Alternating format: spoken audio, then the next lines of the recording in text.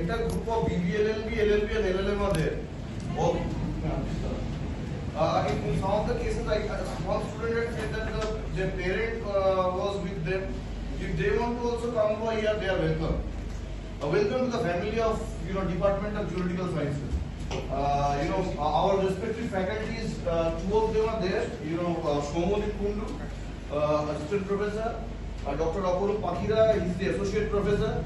There are three other full-time faculties, Momola Bhattacharya, Riya Banerjee and Somdutta Mukherjee. I am very certain that in next few minutes they are going to come. And we have a common dean. I think you all have already seen the dean in a first part of the induction program, Professor Rakesh Kumar Gardue sir. So, that is our, entire family.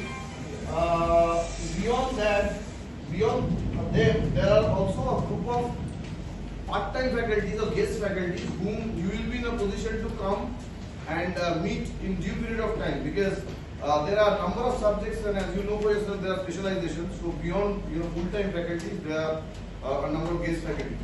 Now, in the context of law as such, one good thing is that we are having a mix in the context of the course structure that are being created.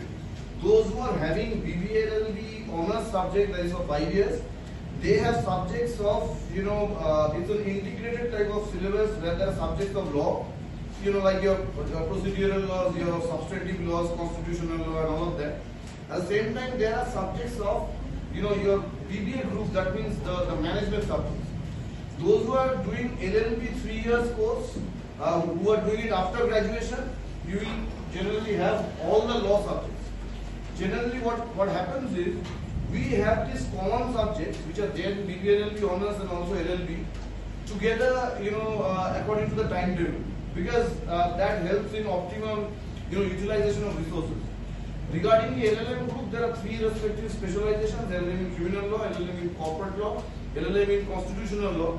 And you will know for yourself that students who will specialize in either of those specializations, they will basically deal with that particular form of LLM.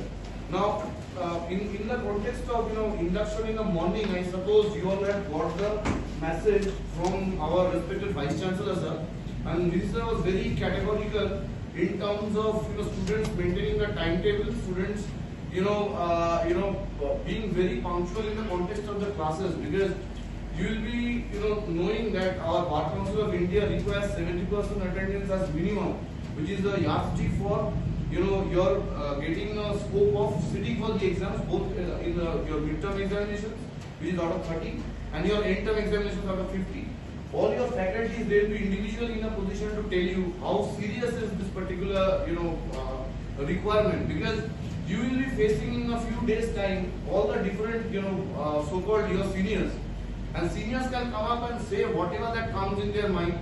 From your seniors, and all that.